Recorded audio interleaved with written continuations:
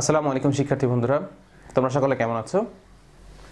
আমরা গত ভিডিওতে রাসায়নিক সাম্যাবস্থা কাকে বলে সে ব্যাপারে তোমাদের ধারণা দিয়েছিলাম এবং আসলে গত ভিডিওটার মূল উদ্দেশ্য ছিল আজকের ভিডিওতে আমরা যেন লা শাতেলিয়ার প্রিন্সিপাল, লা শাতেলিয়ার নীতিটা বুঝতে পারি। লা শাতেলিয়ার নীতি আসলে খুবই সহজ একটা বিষয় যদি আমরা রাসায়নিক সাম্যাবস্থার ধারণাটা কাজে লাগিয়ে এখানে ওটা বোঝার চেষ্টা করি।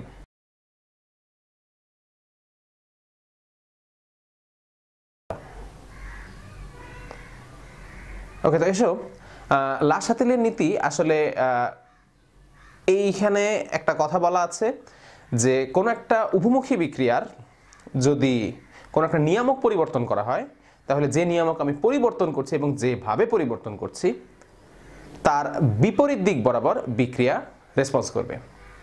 এখন এই কথাটা আসলে আমাদের বইয়ের মধ্যে অনেক কথা লেখা থাকে এরকম কেতাবি ভাষায়, যেগুলো বুঝে আমাদের জন্য একটু কষ্ট হয়ে যায়, যার কারণে এসে আমরা যখন ব্যাখ্যা করব তখন এই কথাটা পরিষ্কার হয়ে যাবে। প্রথমে আসা যাক সাম্যাবস্থা কাকে বলে আমরা গতদিন বুঝেছি, আর একটা উভমুখী বিক্রিয়ার সাম্যাবস্থার নিয়ামক বলতে কি বোঝায় সেটা একটু শুরুতে আমি বলে নিই। নিয়ামক বলতে বোঝায় এমন কোনো কিছু যা পরিবর্তন করলে ওই নির্দিষ্ট রাশিটা বা ওই নির্দিষ্ট ঘটনাটা পরিবর্তন হয়।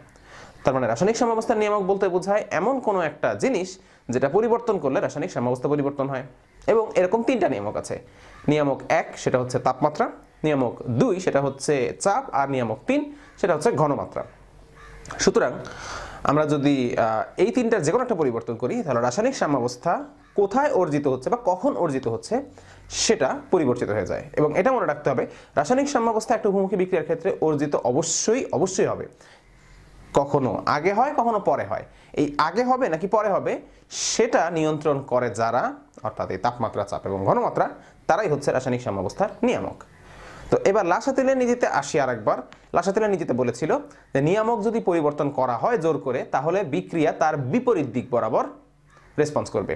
তার মানে তুমি কোনো একটা বিক্রিয়া নিয়ে তাপমাত্রা বাড়িয়ে দিলে, তাপমাত্রা যদি বাড়িয়ে দাও তাহলে যেটা হবে সেটা হচ্ছে বিক্রিয়া এমনভাবে রেসপন্স করবে যেন এই তাপমাত্রা পরিবর্তনের কারণে বিক্রিয়ার যে ক্ষতি হচ্ছে বা সাম্যাবস্থার যে পরিবর্তনের চেষ্টা করা হচ্ছে সেটা, সেই ক্ষতিপূরণ বিক্রিয়া করতে পারে। অর্থাৎ তুমি যা কাজ করবে বিক্রিয়া তার বিপরীত দিক বরাবর কাজ করবে। এবং এই কারণে লা শাতেলিয়ার নীতির আরেক নাম হচ্ছে ঘাটতারা নীতি। ঘাটতারা নীতি বলতে দেখবে যে কিছু বাচ্চা আছে যাদের তুমি এসে চকলেট কিনে দাও তাও সে ছুঁড়ে ফেলে দিবে, আবার এসে ঠাস ঠাস করে দুটা থাপ্পড় লাগানো হোক তাও সে রেগে যাবে। অর্থাৎ এমন বাচ্চা যা মানে প্রচন্ড পরিমাণ খেপে আছে, যার কারণে তুমি এসে ভালো কথা বলো বা খারাপ কথা ও সবসময় কিটকিট করবে। আমাদের বিক্রিয়ার অবস্থা সেরকম, তুমি ওর সাথে ভালো আচরণ করো বা খারাপ আচরণ, তুমি যা আচরণ করবে ও তার বিপরীত দিক বরাবর আচরণ করবে। একদম সহজ কথা। লা শাতেলিয়ার নীতির অর্থ হচ্ছে ঘাটতারা নীতি।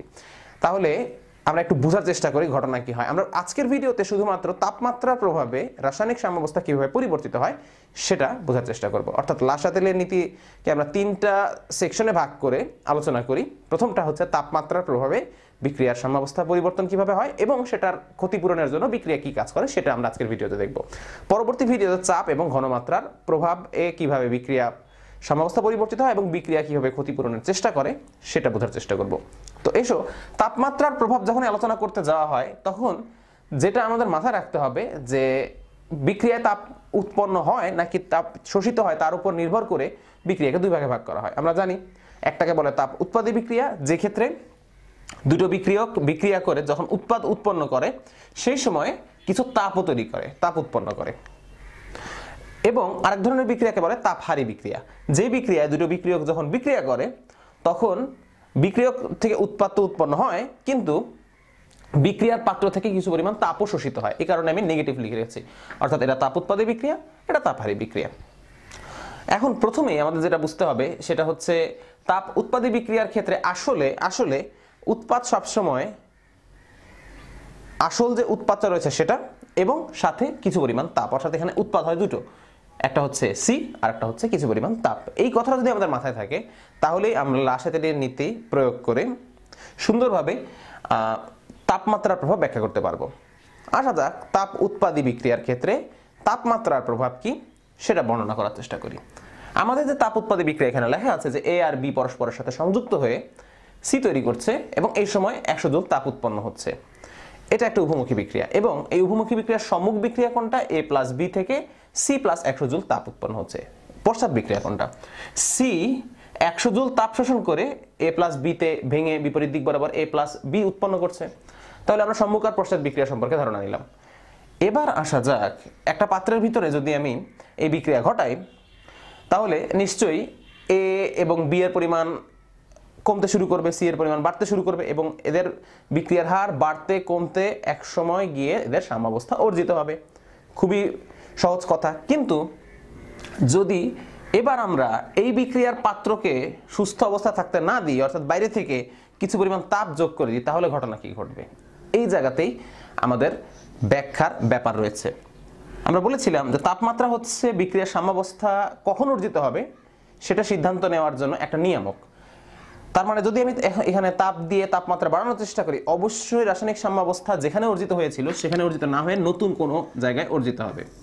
অর্থাৎ আমাদের যে সাম্যাবস্থা অর্জিত হয়ে গেছে সেটা এই জায়গাতে অর্জিত না হয়ে হয়তো অন্য কোথাও সামনে, তার মানে আরো সময় পরে গিয়ে অর্জিত হবে এই পয়েন্টে, অথবা তার আগে অর্জিত হবে যদি আমি তাপমাত্রার পরিবর্তন করি এরকম কোনো জায়গায়। তাহলে এবার আসা যাক, আমরা নিচ থেকে তাপ দেওয়া শুরু করলাম। যদি তাপ দেওয়া শুরু করি, ঘটনা যেটা হবে সেটা হচ্ছে এই তাপ গিয়ে এখানে যে 100 জুল তাপ উৎপন্ন হচ্ছিল সেটাকে মনে করা যাক 100 জুল তাপ না হয়ে এটাকে বাড়িয়ে 120 জুল বানিয়ে ফেললো। এবার বিক্রিয়া খেয়াল করবে, কারণ আমরা বলেছিলাম লাসাতেলের নীতি হচ্ছে ঘাড়তেরা বাচ্চার নীতি। 100 জুলের জায়গায় যেহেতু 120 জুল উৎপন্ন হচ্ছে, বিক্রিয়া তখন সাথে সাথে চিন্তা করবে যে আমার এখানে উৎপন্ন হওয়ার কথা ছিল 100 জুল, কিন্তু 120 জুল কোথা থেকে আসলো রে ভাই? তাহলে এখন কি করা যায়? এই 120 জুলকে কমানো লাগবে। যদি কমাতে হয় তাহলে উপায় কি? খেয়াল করা যাক, এই বিক্রিয়ার যদি আমি বর্ণনা দিই বাংলা ভাষায়, তাহলে এ আর বি যখন বিক্রিয়া করে তখন সি এর সাথে তাপ উৎপন্ন করে, কিন্তু সি যখন ভেঙে যায় তখন তাপ খরচ করে এ আর বি উৎপন্ন করে। কেন? কারণ এই পাশে আমরা কোনো তাপ দেখতে পাচ্ছি না, বরং সি ভাঙতে গেলে তার তাপের সাথে যুক্ত হতে হয় এবং এ আর বিতে ভাঙতে হয়। তাহলে আমাদের এই বিক্রিয়া যেই মাত্র আমি তাপ বাড়ানোর চেষ্টা করলাম, 120 জুল বানিয়ে ফেললাম, সাথে সাথে বিক্রিয়া চিন্তা করবে যে আমার এই তাপ তো 120 জুল হওয়ার কথা না, হবে 100 জুল। তাহলে কি করা যায়? এই 20 জুল যে কোনো ভাবে হোক খরচ করতে হবে এখন আমার। খরচ করে, কারণ আমি ওরে ভালো যে আরো বেশি পরিমাণে তাপ দিয়ে ওকে সুস্থ রাখার চেষ্টা করলাম, কিন্তু ওর ভালো লাগবে না এটা, স্বাভাবিকভাবে সে চিন্তা করবে যে আমি এই তাপ কি করে কমাতে পারি। তখনই সে অতিরিক্ত পরিমাণে সি অণু এই অতিরিক্ত শক্তি, তাপ শক্তিকে খরচ করে এ আর বিতে পরিণত হবে। অর্থাৎ বোঝা যাচ্ছে যে এই দিক বরাবর বিক্রিয়ার হার বাড়তে শুরু করবে, পশ্চাৎ বিক্রিয়ার হার বাড়তে শুরু করবে। ফলাফল কি হবে? আগে যে সাম্যাবস্থা অর্জিত হয়েছিল সেই সাম্যাবস্থা এখন আর আগের মতো থাকতে পারবে না, সাম্যাবস্থা পরিবর্তন হতে হবে এবং সাম্যাবস্থা স্বাভাবিকভাবেই বিপরীত দিক বরাবর, পিছন দিক বরাবর ঝুঁকে পড়বে।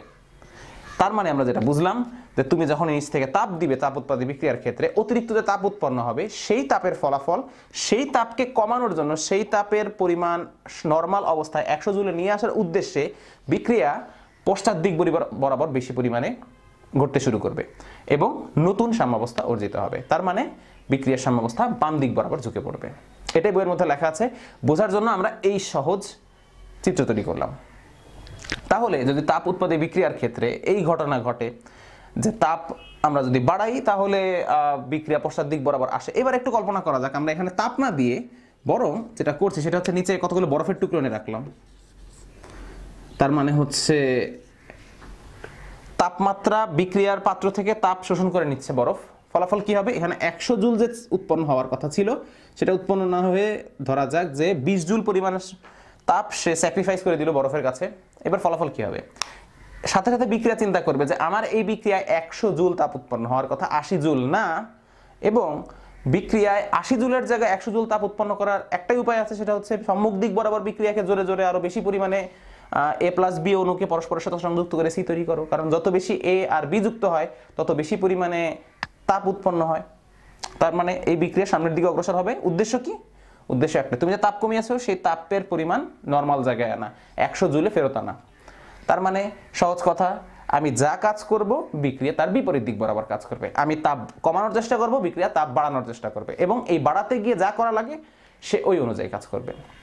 তাপ উৎপাদী বিক্রিয়ার ক্ষেত্রে যদি তাপমাত্রা বাড়ানো এবং কমানোর ফলাফল এরকম হয়, তাহলে তাপ হারি বিক্রিয়ার ক্ষেত্রে যদি এবার আমি আসি, তাপ হারি বিক্রিয়ার ক্ষেত্রে বোঝার সুবিধার জন্য আমি তোমাদের একটা সহজ একটা সহজ উপায় শিখিয়ে দিচ্ছি এখানে, সেটা হচ্ছে তাপ উৎপাদিত তাপ হারি বিক্রিয়ার ক্ষেত্রে এই পাশে একটা মাইনাস আছে, অর্থাৎ A প্লাস বি যখন যুক্ত হয় তখন সি উৎপন্ন করার সাথে সাথে বিক্রিয়ার পরিবেশ থেকে কিছু পরিমাণ তাপ শোষণও করে নেয়। তো এখন তাপ শোষণ করার হিসাবটা করা একটু কঠিন, এই কারণে বোঝার সুবিধার জন্য এই বিক্রিয়াটাকে এরকম করে লিখতে হবে আমাদের, A plus B plus 100 joule লিখবো, বাম পক্ষ থেকে ডানে যখন আনা হয় তখন প্লাস লিখতে পারি আমরা। এবং এটা আসলে কোনো সত্যি কথা বলতে গেলে পরীক্ষার খাতায় লেখার মতো জিনিস না হয়তো, কিন্তু বোঝার সুবিধার জন্য আমরা এই কাজটা করতেই পারি। এবার জিনিসটা বুঝতে সহজ হবে। এবার আমরা বিক্রিয়ার বর্ণনা দিব এরকম করে যে এ আর বি যখন যুক্ত হয় তখন 100 জুল পরিমাণ তাপ লাগে সিতে পরিণত হতে, অর্থাৎ এ বি এবং তাপ যুক্ত হয়ে সি উৎপন্ন করে। অপরদিকে সি যখন বিপরীত দিক বরাবর ভেঙে এ আর বি উৎপন্ন করে সে সময় তাপ উৎপন্ন হয়, অর্থাৎ সি এর এ এবং বিতে ভাঙতে কোনো তাপের প্রয়োজন হয় না, কিন্তু এ আর বি এর যুক্ত হতে তাপের প্রয়োজন হয়। এখন এই কথাটা বলা সুবিধাজনক, এই কারণে আমরা এইখানে যে লেখা ছিল সেটাকে একটু পরিবর্তন করে দিই, কারণ যখনই আমরা ব্যাখ্যা দিব তখনই বুঝতে পারবো যে এটা যদি মাইনাস থাকতো তাহলে বুঝতে অসুবিধা হতো। তাহলে আসা যাক, এবার এই পাত্রের ভিতরে আমি যদি একই কাজ করি, তাপ হারি বিক্রিয়ার ক্ষেত্রে নিচ থেকে হিট দেওয়া শুরু করলাম, তাপ দেওয়া শুরু করলাম, সাথে সাথে ঘটনা যা ঘটবে এবার আমরা আগের মতোই সিন কল্পনা করি যে এই তাপ এসে 120 জুল, 100 জুলের পরিবর্তে 120 জুল পরিমাণে তাপ উৎপন্ন হচ্ছে, তাপ আছে বিক্রিয়কের সাথে। তখন ঘটনা কি ঘটবে? বিক্রিয়া তখন চিন্তা করবে যে আমার এখানে 100 জুল পরিমাণ তাপ হওয়ার কথা, 120 জুল না। তাহলে এই তাপ যদি এখন আমি কমাতে চাই তাহলে কি করা যায়? তখন তার চিন্তায় আসবে যে যদি আমি এ আর বি কে আরো বেশি বেশি করে বিক্রিয়া করাই এবং সিতে পরিণত করি, অর্থাৎ সম্মুখ দিক বরাবর বেশি পরিমাণ বিক্রিয়া ঘটানোর চেষ্টা করি, তাহলে এইখানে যে অতিরিক্ত 20 জুল আছে এই 20 জুল পরিমাণ শক্তি খরচ হয়ে যাবে এবং 100 জুল শক্তিতে আবার পরিণত হবে। কিন্তু যদি আমি এই ঘটনাকে রিভার্স করে দিই, অর্থাৎ তাপ না দিয়ে বরং বরফের টুকরো দিয়ে এখানে তাপমাত্রা কমিয়ে দিই, তাহলে ঘটনা কি ঘটবে? 100 জুল যেখানে উৎপন্ন হওয়ার কথা সেখানে 80 জুল উৎপন্ন হলো। ফলাফল কি?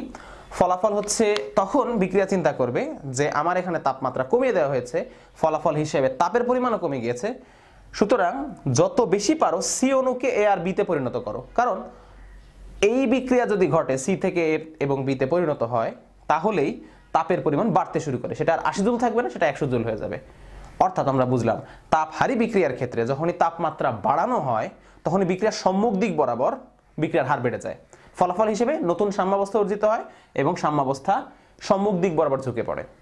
একইভাবে যদি বিপরীত ক্রমে বলি, তাপ হারি বিক্রিয়ার ক্ষেত্রে যখন তাপমাত্রা কমানো হয় তখন বিক্রিয়া এই তাপ কমানোর কারণে তাপ কমানোর প্রভাব প্রশমিত করার জন্য সে বিপরীত দিক বরাবর বেশি বেশি পরিমাণ বিক্রিয়ার হার বাড়িয়ে ফেলে, ফলাফল হিসেবে নতুন সাম্যাবস্থা যেটা অর্জিত হয় সেটা বিপরীত দিক বরাবর অর্থাৎ বিপরীত বিক্রিয়ার দিকে ঝুঁকে থাকে বেশি। এবং বইয়ের মধ্যে যে কথাগুলো লেখা ছিল কেতাবি ভাষায় সেই কথাগুলোকে আমরা আসলে সহজে এই ভিডিওর মাধ্যমে প্রকাশ করার চেষ্টা করলাম। পরবর্তী ভিডিওতে আমরা চাপের প্রভাব এবং ঘনমাত্রার প্রভাবে একটা রাসায়নিক বিক্রিয়ার সাম্যাবস্থা কিভাবে পরিবর্তিত হয় সেটা দেখার চেষ্টা করব। তো আজকের ভিডিওতে এ পর্যন্তই থাকলো। ধন্যবাদ সবাইকে।